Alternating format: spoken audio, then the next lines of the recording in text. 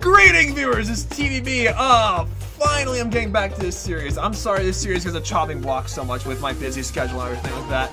But I'm here with you guys with another animal fact video. The first one in a long time. Like 65 million years long time. Oh, okay.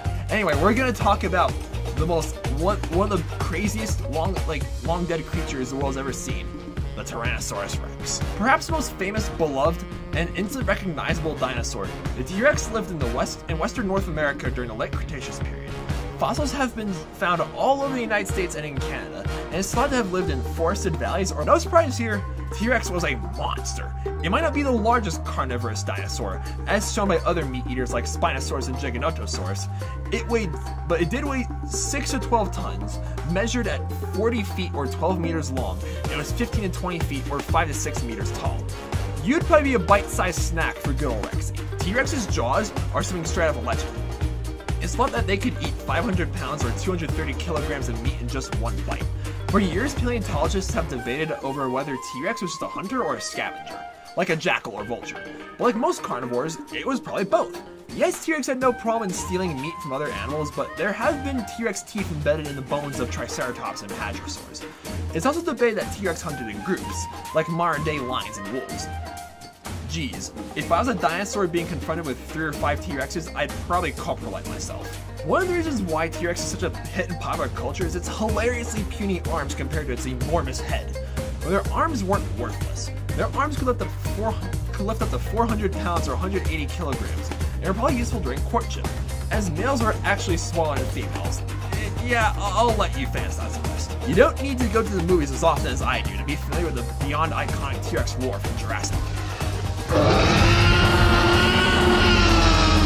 This beautiful work of cinematic audio was created by mixing a baby elephant, crocodile, and a tiger's roar. But many scientists are under the impression that a T-Rex's roar is just a myth from Jurassic Park. Roaring is only a feature that you only really see in large mammalian carnivores like big cats and bears. And since dinosaurs were a lot more closely related to birds and crocodiles and other reptiles, it's more likely that a lot of dinosaurs made hissing and squawking noises instead. My dad and I always joke when I was a kid on how T-Rex probably just clucked like a chicken. Well, happy late Father's Day, Dad. You might not be wrong.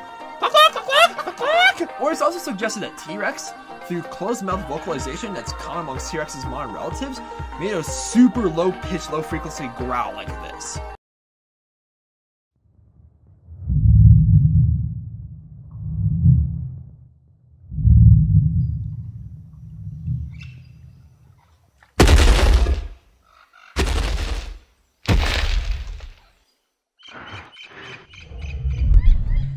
Huge thanks to Dangerville for that sound effect, I take no credit. Also, T-Rex's vision was not solely based off movement either. That's another myth spread by Jurassic Park. Speaking of chickens and the T-Rex's avian cousins, feathers! It's likely that T-Rex had a decent amount of feathers on its body, just like raptors and other carnivores at that time period. Whether its entire body was covered in feathers or just parts of it, or with the rest of them just being reptilian scales is anyone's guess. If anything, it's not unlikely that all dinosaurs had at least a tiny bit of feathers on them, like how all mammals have at least a little bit of hair on them. But what's truly fact is that the closest modern relative to the Tyrannosaurus is a domestic chicken. Birds are descended from theropods, as they evolved in the late Jurassic period and evolved more and more as the era went on, ultimately becoming small enough and easy enough to be self-reliant to survive the Cretaceous extinction events. They can grow into the loads of wonderful shapes and sizes that we see them in today. So yeah, modern birds are modern dinosaurs. It's really hard to see how. Like, have you seen chicken feet? Like, look at those feet. They're so scaly and dinosaur-like. What are those? Yeah, our school gets chickens occasionally, and sometimes you just need a couple chicken.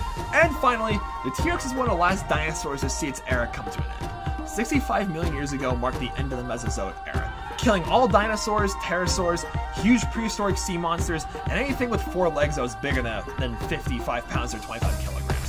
The most widely accepted theory on the cause of this tragic massacre is a huge asteroid smashing into the Yucatan Peninsula in Mexico, creating huge tsunamis and earthquakes and other disasters, blocking the sun and thus starving out all the dinosaurs, including the mother effing T-Rex. When one life ends, another begins. The Mesozoic was followed up by the Cenozoic era, which we still live in today. One of the survivors of the Mesozoic, of the dinosaur extinction, were the mammals, which got as big as a modern-day cat while the dinosaurs were around. Over the past 64 million years, the mammals changed drastically with a changing world, giving rise to all the rodents, bats, marsupials, hoofed creatures, whales, elephants, sloths, dogs, cats, bears, hyenas, weasels, seals, and more, and primates, and yes, that includes us humans. None of that would have happened if the dinosaurs ever died out.